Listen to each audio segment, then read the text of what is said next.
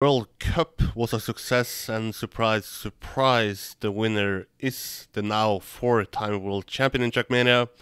CarlJr, welcome back to the channel. First of all, congratulations on once again becoming a world champion in Trackmania. How is life? Yeah, like I said every time I'm in this interview. Thanks for having me and thanks for the kind words. And life is good, man. Life has been good since the World Cup. Mm. Yeah, it's been a while now since the World Cup ended. So can you tell us how has the time been since you won it? Is it like everything is back to normal, or are you still happy? Tell us. Obviously I'm happy about the title, but I'm more happy about the World Cup coming back every year because we missed these for the past 5 years, and I don't know. It's good to have it back, and I can't wait for to participate in the LAN event. Hmm. Going into the event, there was this narrative that it's just CarlJr is going to go and take it. You were pretty much the only guy who tried to sort of put a little bit of a, I don't know, a little bit of a calm down. Everybody can win it. And to be honest, you were the guy who was maybe the most correct because already in the first semi-final we saw that a guy like Afi, who many people suspect to be the biggest underdog, well, he was on par with you, on the same level. He followed you basically the whole match. So, can you tell us, did that surprise you in the first semi-final that you had such a close competitor in Afi? I knew that in the semifinal, I actually believed that Afi would be the best player, excluding me. Hmm. I trained a lot with him and I knew how good he was, but he actually impressed me a lot in the match because every round he was solid, he was there, he was consistent, he was fast, and he was just really, really, really good. And I think my semifinal was even closer than the final against Pac, or really Hmm. similar too. So I think if he played like he did in the semifinal, he would have gotten a good chance at the title. Hmm. But then when you see that, okay, maybe a player like Afi is surprising you and maybe is on par with you, are you like starting to get stressed, or is it because it's a semi-final and you know that, okay, there are two advancing spots and Aurel and Papu are so far behind that I need to choke finalist mode pretty hard if I'm not gonna make it? Yeah, in the semifinal, after Afi and I reached those 100 points, we were, if my memory is correct, we were both at 109 equal, and Aurel and Papu were both equal at 62. Hmm. At that point, I was like, no stress at all. I just need to plus six those rounds, so just to play safe and just to finish first or second. I don't care. The big result is the grand final, anyways. Hmm. So at that point, I was like, okay, and Afi and I will make it, and I'm not really stressed Hmm. yet. But then there is a grand final. We spoke a little bit beforehand about how nervous are you before an online event like this, and you said pretty much the same as an offline event. How was it before the grand final? Was you nervous, or did the semi-final take some edge off you? Tell us. Yeah, of course I was nervous. I was really nervous, like probably as much as any LAN events, because I knew I could do it. I knew I could perform really well. I knew I had, like, on paper I had the edge on almost all maps. My pace was really good on training. So if I lost this final, it's because I didn't play to my peak potential, and I would hate that, and I would regret that. Hmm. So that's why I'm fully nervous before, because I want to have no regrets. But how much do you follow the other semi-final? Because for people that don't know, you play the first semi-final, then there is a second semi-final before, then you are gonna play your grand final. So, well, I usually, in the last years of competition, it doesn't mean much because it's only the five maps and you play the five maps in the shuffle order. But now with the pick and bans, it's important to follow what the others do. And you watch the second semifinal, all the players were so sick on Zazigzag, the map where Kappa fin against Massa in the insane round. So I was like, all right, this is the map I ban. And I didn't expect me to ban that map at all in this tournament. Hmm. But I had to, because they were better than I on the map. But then, how did you preview the match before the grand final? You're gonna play against Afi, who advanced together with you. You're gonna play against Pac and Kappa, who are likely your closest rivals the last, let's say, 4 years in Trackmania. Yeah, what is the question? Sorry. How did you preview the final before it started? Was it Oh, like the thing is, Effie is the new guy here. He just showed that he can beat me in the semifinals, so I knew he was really solid. Then you have Pac and Kappa, who are momentum players. So if you let them have rounds, you'll regret it because they can just snowball on their confidence. Let's say it like that. So I was like, all right, I just need to not crash and stay solid the whole match. And if I'm there, the mistakes will happen. So first round I crashed, or I don't know what happened. I was not on the top, and Tom did a sick time, and I was like, no man, don't get this momentum, not right now. And I know how Tom works is if he gets the first good round, he's right into the match and he's focused to beat everybody. So I was like, oh no, this is not a good start. But then again, I think we all won one round yeah. in the first map, so it was really close and nobody had the momentum. So I was happy about that. But later on in the match, there was like this moment I thought you won 4 rounds. I was like, okay, now CarlJr has geared up. But then your competitor and friend Thomas Cole, aka Pack, he did the same on the next map. So can you tell people what was your reaction once you saw that I win 4 maps or 4 rounds on the map, and then he basically goes on to do the same on the next map? So I had the momentum on map 2. I won them all, and I was really happy. And I had like already 25 points lead, and 25 point is huge in the cup mode already.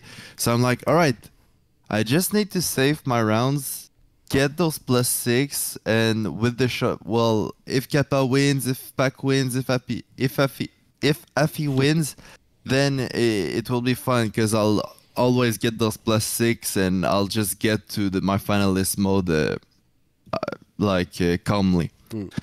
But what happens is I play against Thomas Cole and that guy is not that bad. So yeah, I saved. Well, I saved. Not really. He just played really, really good and he won them all. And after map 3, my lead is gone. I was like, all right, time to restart. But was it like a moment? I don't know if I asked you this before, but do you watch the other competitors in a match and say like, okay, now it's gonna be me versus Pac, or is it still like do you even think about who you're up against and how the match itself is playing out, or is it I just play? I just play, but I know my weak maps. I don't really care about their good maps, the other, but I care about my weak maps. So as soon as I get on a weak map, and I'm like, all right, I need to get at least 20 points to be in this game or something like that. It's just like to give me a minimum of points to get. And when I get into a really good map, well, I just try to get the perfect score. But it's really, really, really hard, obviously. And tell us, how was that the moments before the final round started once you won it? Is it like some extra pressure on yourself? Is it like, okay, now it's almost like once the storm is going on the most, some people say it's the most quiet because then you just have to focus. How is it for you? So the thing is, between the rounds you have like 10 sec maximum, so you don't really have to think. But how the game played is I had a 121, Pac had 122, point limit is 140, and there were two rounds left on one of my best map, and I actually won both of them, so that was like critical. So I got 140 at the end of the map. So I had like a 1 minute of thinking before my first finalist attempt. So what I need to do is think about nothing, like to think about nothing, but yeah, it didn't happen. So I was like, all right, this round might be 4K euros. I might be the next world champ. And in the warm up, I'm like that. Or in 5 minutes, I'm not, and I lose everything. So I really need to think about nothing, but it's really hard. So what I did, I just played the warm up and I tried to focus my lines, but I was like overthinking already, and I was super nervous. Yeah, because but in the end, it worked well.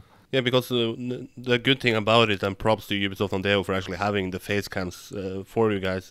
That's one of the best things about offline events, because then you can see your reactions. And it was clear now, once we had the face cam on you, about how much it meant to you. It was true emotion, it was true celebration. So can you tell people what went through your head once you saw that, okay, Okay, so I'm the world champion again?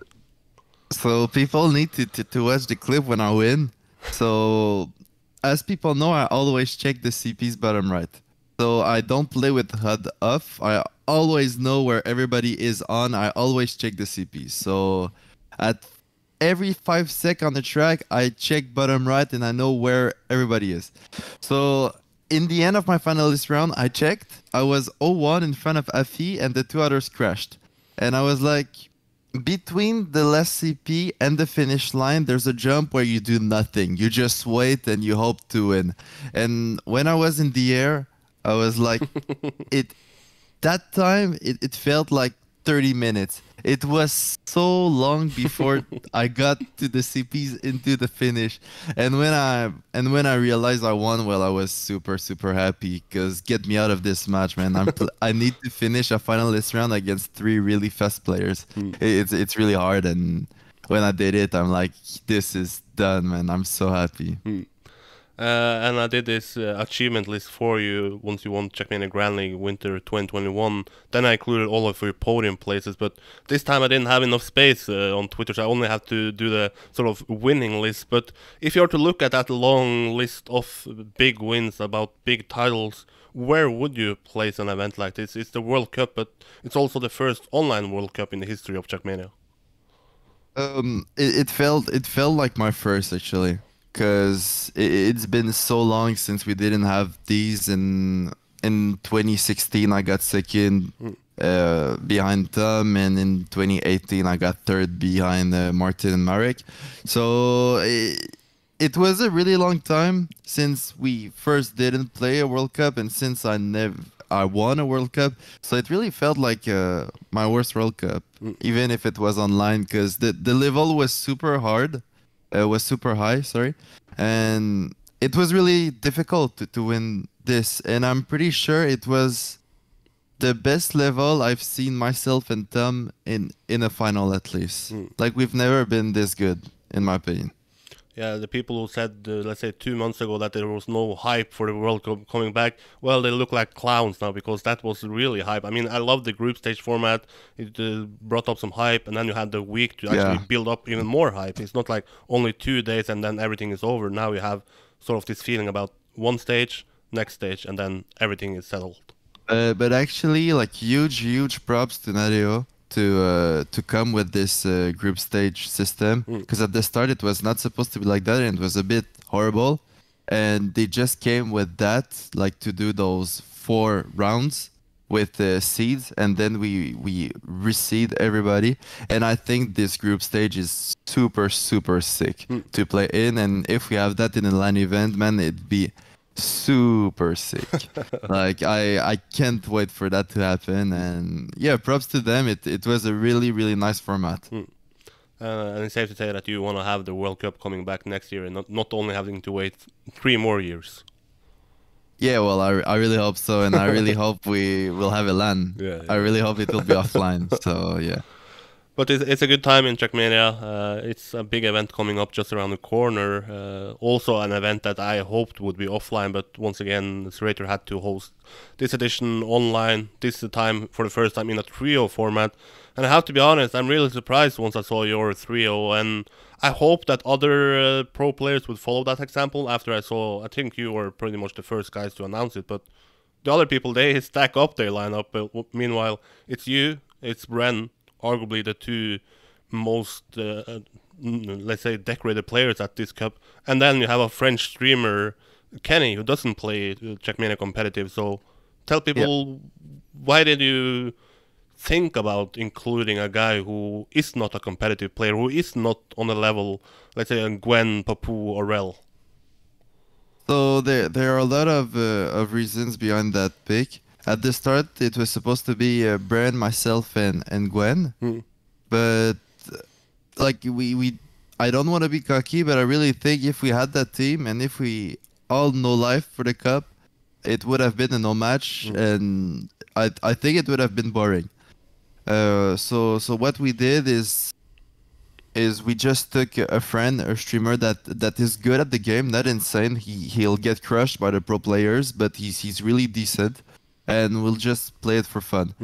And like, you know, there are a lot of reasons behind that choice, because it's online first, it's 3v3. For us, the win doesn't mean much since it's a 3v3. You know, it's not as prestigious as winning a solo event or even a 2v2.